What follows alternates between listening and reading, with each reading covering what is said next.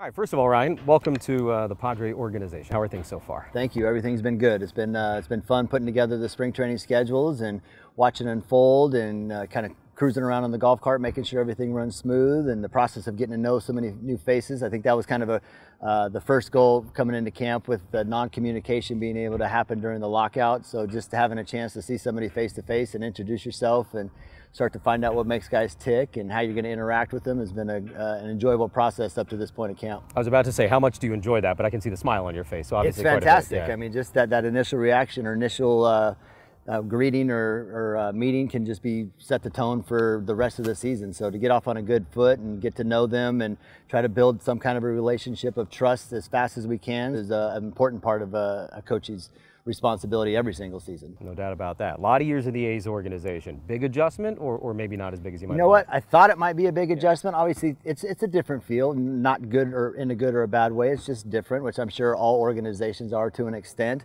But I've had some familiar faces in the building. When the day I got over here, there was a couple minor league coaches that I've had some interactions with over in Oakland. I knew Robbie Hammock from managing against him in the minor leagues. Carlos Chavez, who's a pitching coach. Obviously, Bo Mel and Matt Williams are already here. The rest of the big league staff, we've just gelled right off the bat, and having the opportunity to kind of game plan and get ahead of some stuff that you would early in spring training, even though we weren't allowed to have players around, was a great opportunity for us. I know every organization didn't have that, and I've talked to some people in that situation, and they're kind of in scramble mode right now. So it was been great just to get ahead of the game in that fashion, and now we're hitting the ground running, and it seemed like we got everything in place to start these games, and we're ahead of the game when the opening day comes. So we're going to be ready to go, and I just can't wait for that opportunity. You mentioned the staff. I mean, it seems like a really neat collection of guys. I mean, you have all kinds of different personalities, obviously, different perspectives, different ages. I mean, everything like that. It really seems like a neat group. It's come together, you know, just everybody bringing a little different aspect from the organization they come from. You have the holdovers, the guys that have remained, like Flash and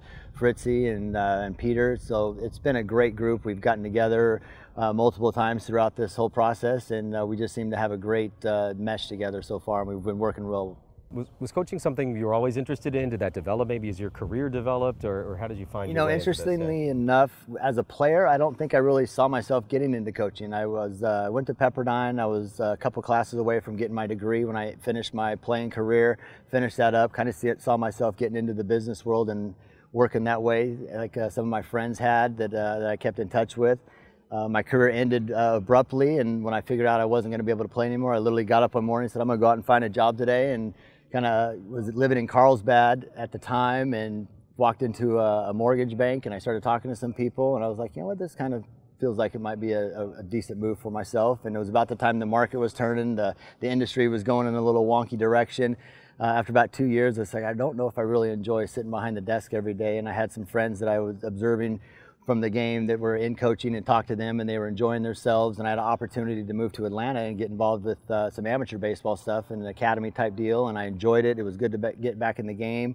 The deal that I went back there for fell apart at one point, and I was like, you know what, I think I'd like to try to get into professional baseball. I made some phone calls, happened to land in Oakland, which was where I'd played, and I knew there was still a lot of familiar faces there. Keith Littman was the farm director, Grady Fuson was there, who I knew as a player, and it couldn't have been a better fit for me at the time. I mean, Keith Littman does such a great job with the player development staff over there, not only with the players, but with the coaches, to help them develop their leadership styles and take ownership of that, and just have literally like an hour session every morning where you talk about how you're going to develop yourself as a better coach. So I couldn't have landed in a better spot. Enjoyed managing through the minor leagues for 5 years. Developed a great relationship with Bob at the big league level. He asked me to be the bench coach in 2018, stepped into that role. He and I hit it off great. We've had a great working relationship for the last 4 years. And then when he got this gig down here in San Diego and lobbed the phone call to me at the right time to ask if I'd consider coming down here, I was flattered. I was very excited. Obviously, I've been watching San Diego from afar on the other side of the field for many years. I admire and love watching all the players, and to have the opportunity to not only join him, be with great players, but to have an opportunity to be a part of a group to bring San Diego the first world championship of any kind is something that's just so unique, and I was just excited, and I couldn't be happier to jump on that opportunity and be here now. You mentioned your time in Carlsbad. We'll circle back to some of the Southern California stuff because you got a lot of roots in the area, but what does it mean to be a bench coach for Bob Melvin? It can be different, obviously, working for different guys. Well, I mean, this is my primary role right now, and a big part, the way we kick the day off, or the season off, is just to put out these daily schedules, organize the camp. He trusts me with that, lets me do my thing and plan the days how I see fit. So that's a huge thing that I can take off of his plate.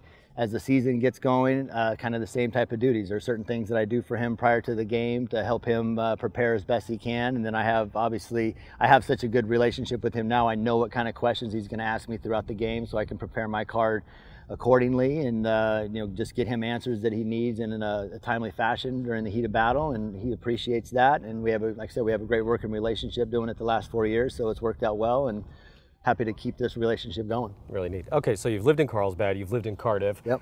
You grew up at least part of the time in Riverside. You went to Pepperdine. You got some real Southern California stuff going on. I do, yeah. All my family is from Southern California, Inland Empire roots. Moved to the high desert a little bit in high school, and then as a player, had a chance to live in Cardiff and Carlsbad after I was done. And North County is absolutely probably one of my favorite spots in the whole country. I've lived in quite a few. But I love North County, San Diego, love the city of San Diego. Just there's nothing like being on the coast there. When I was living there, actually picked up surfing at the time and just loved getting there in the water right at the reef and some of the spots along the North County, and it's just a great spot. Great to have Ryan Christenson, not only with the Padres, but back in San Diego. Thanks so much, man. I appreciate it.